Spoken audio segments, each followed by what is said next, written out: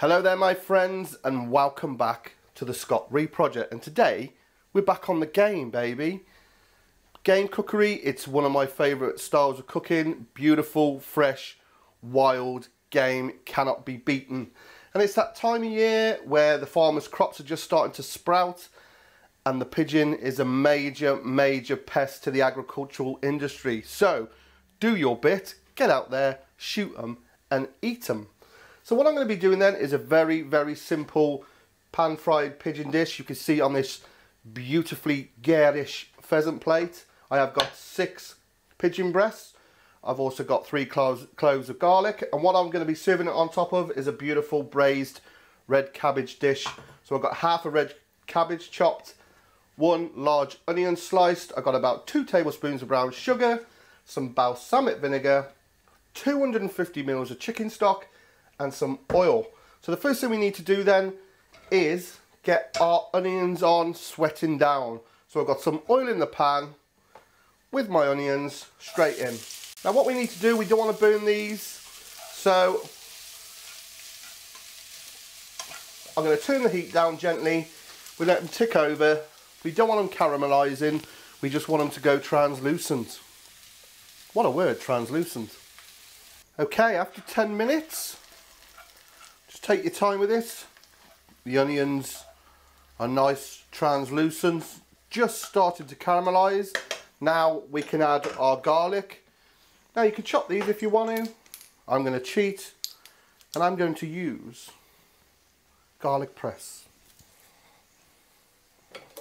So get our garlic in. Obviously you don't want to put it in with the start of your onions because you will burn it. No one likes burnt garlic unless it's roasted.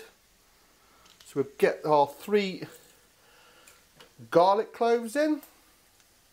Just like that. Just let it get to know those onions a little bit. And then in with our beautiful red cabbage. Just have a look at that. The colour is amazing, isn't it? Man, it's like an acid trip. Right, we'll get our cabbage in there, give it a little bit of a mix up. Now we want to let this cabbage wilt down a bit. So another 10 minutes I suppose, you know. Don't rush this. It's well worth the wait. I mean, it only takes about 30 minutes, you know, and what you're going to be left with is a beautiful braised red cabbage and those beautiful pigeon breasts sitting on top.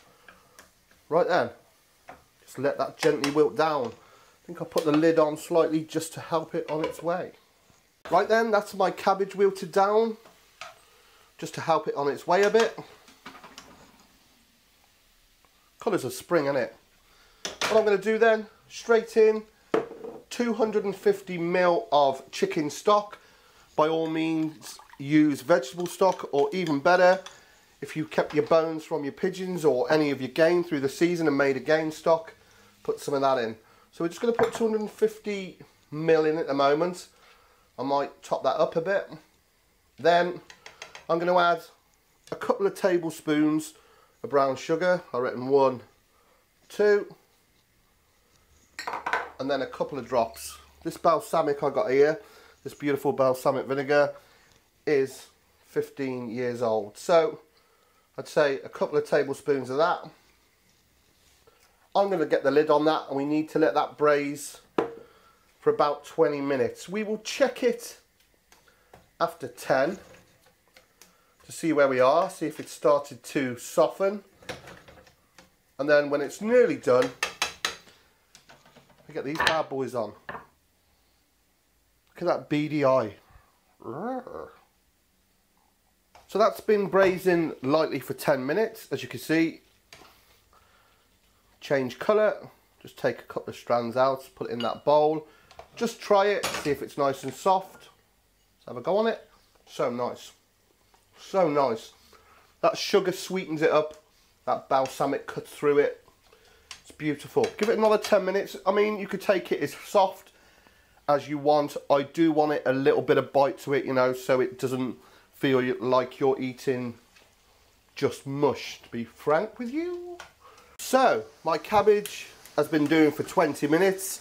It's nice and soft. I'm just going to move it on to the other hob and we can get on and do these beautiful pigeon breasts. It's absolutely tipping it down here. I don't know if you can hear. Let me move the mic.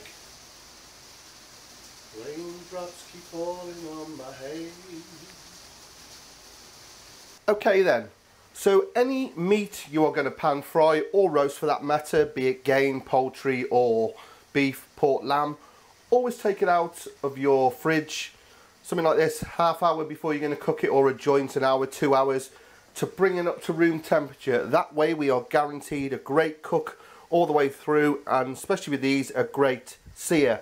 Now what we are going to do is we're going to season these up. Easiest way to do that is I season up the board.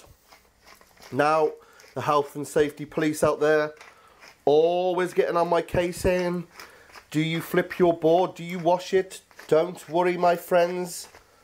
This has been flipped over onto the clean side. So get plenty of pepper on there. Now you can add chili flakes, which I do sometimes. This time I'm going to add a bit of paprika just to get a little bit of heat in it. So there is my pepper. I'm going to get some salt on there and shake a bit of paprika. I know it looks mad, it looks like a Jackson Pollock painting. And then I'm going to cook 4 of these. So if you get it 1, 2, 3, 4, make sure it's patted down nicely, and we can turn it over, pat it down on that side and that side, pick up all those bits, do the same with the others, and that should be your pigeon breasts nicely coated in whatever you want to coat it in. I mean, go to town here. You know, cooking game, it should be fun. It shouldn't be hard. People are a bit daunted about cooking game. They think it's going to be dry, they're going to dry it out, or they don't know how to tackle it. Have fun with it. Just have a go with it. It's not a million miles away from cooking chicken, you know, if you just use your noddle a bit. But give it a go. Do not be scared of the game, because it's a beautiful, natural, fat-free, wild product, and it shows in the taste. Right, I am going to move the camera on to the stove and we are going to cook these bad boys. Okay then, I've had the pan on the heat for a few moments. Going to add in some oil, place gently my pigeon breasts into said oil. As you can see, not too near to each other, so we don't take the heat out of the pan, and we just let those cook gently. I mean, pigeon, it needs to be rare. You're either going to cook this real quick like this, or stew it, pot roast it really slow, but if you're going to do it like this, you want it pink in the middle. If you don't like your pigeon pink in the middle, go to McDonald's, because this needs to be cooked rare. If you don't cook it that way, what you'll find is this beautiful pigeon will taste like offal, like kidneys, where it should taste like the finest fillet steak known to man. There you go. So 3 or 4 minutes, then we'll turn it over, take them out, lightly tent it with foil once they've rested, and then we'll plate up. Okay then, they've had a few minutes on the one side. I'm just going to turn them over. Beautiful colour with that paprika on. It's really brought out the redness of that meat. And we want to get a decent colour on them.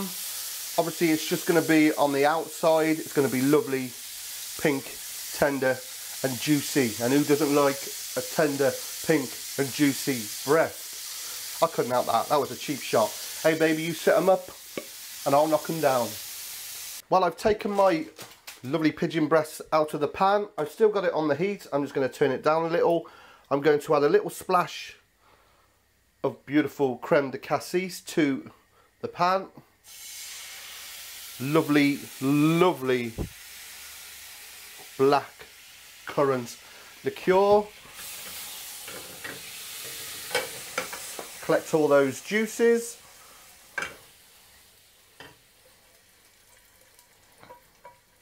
let it thicken. Just try that. It's caramelised blackcurrant, beautiful. I'm going to pour the resting juices from my pigeon in, and that will be a little sauce just to go on top.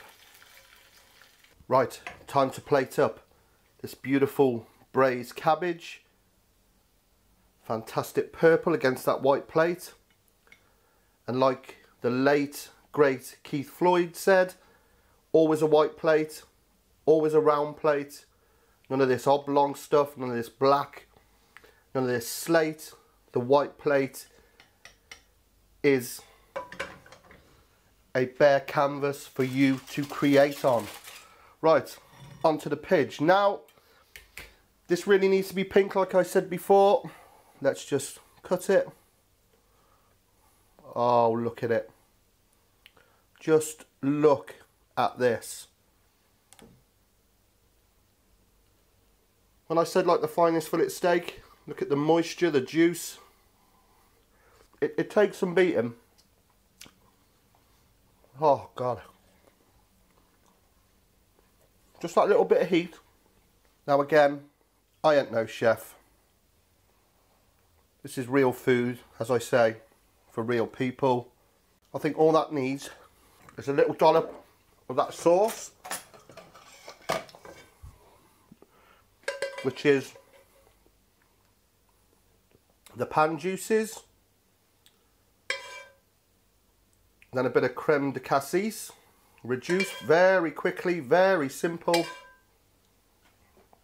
and then maybe some new season, new potatoes. And I think that is an absolutely cracking little dish. Let's go for it. The meat is killer already. It's absolutely beautiful. That sauce as well, that blackcurrant comes through. It's so light, it's fruity, it's meaty, not a hint of game. That's the main thing here, not a hint of game. There's no gaminess, it's just like beautiful steak. And the cabbage.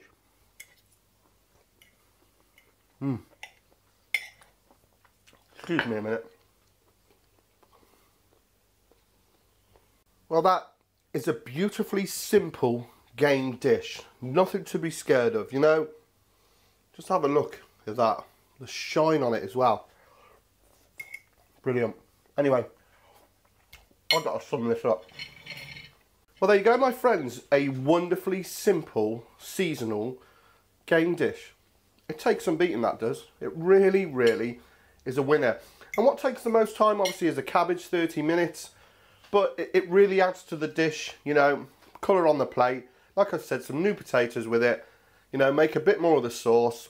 You've got a winning dish. So do give this a go. Get your game on. Don't be scared. It's simple and it's beautiful. And on that note, if you've liked what you've seen here today, and I know you do, stop teasing me and press that red button down here and subscribe. Also find me on my social media at Facebook, Scott Rea and the Scott Rea Project, and also on my Twitter at the Scott Rea Project. So until next time, my friends, hope you enjoyed that. I thought it was gorgeous. Take care.